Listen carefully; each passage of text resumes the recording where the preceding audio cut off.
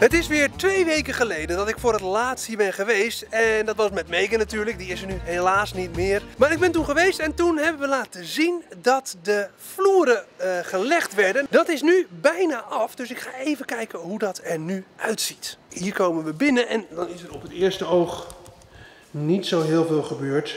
Maar hier achter mij, dat is de deur van Studio 1 en daar is die vloer dus al wel gebeurd. En dat ziet er nu zo uit.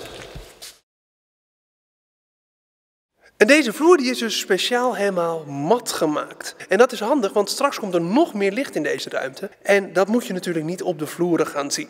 Over een week of 2 gaan we beginnen om hier het decor van uitgelicht, wat we dus al gedemonteerd hebben.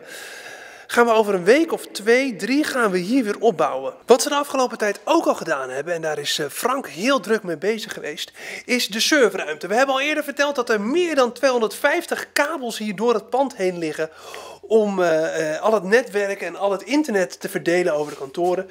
En hier achter deze deur is beveiligd met een code.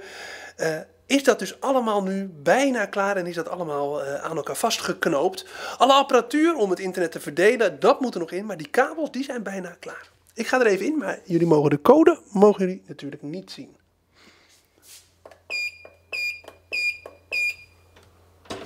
Hier zo is dus die kast met enorm veel netwerkaansluitingen. Hier zie je honderden kabels en die gaan hier allemaal omhoog naar deze kast. En de achterkant die is nog interessanter, want daar zitten al die kabels aangesloten. Vanuit deze ruimte worden dus uiteindelijk alle uitzendingen de lucht ingegooid. Hier wordt het internet verdeeld. Hier moet nog heel veel gaan gebeuren, maar er is al een flinke klus geklaard door al die kabels af te monteren. Afgelopen week viel ook het magazine bij u op de mat en in dat magazine kunt u lezen. Even opnieuw doen, een autootje. Afgelopen week viel ook het magazine bij u op de mat. En in dat magazine heeft u kunnen lezen dat in het weekend van 7, 8 en 9 september dit pand officieel geopend gaat worden. En op vrijdagavond 7 september gaat het pand officieel geopend worden door niemand minder dan onze...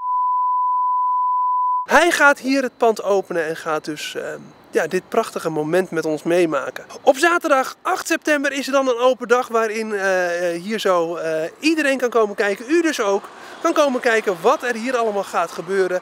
En op zondag 9 september is er dan een dankdienst voor dit nieuwe pand, wat ook live uitgezonden gaat worden. Nou, dit was het voor vandaag. Volgende week weer of over 2 weken. Dit was het voor vandaag. Over 2 weken weer een nieuwe vlog met nieuwe dingen en nieuwe ontwikkelingen hier in het pand. Leuk dat je keek. Doeg!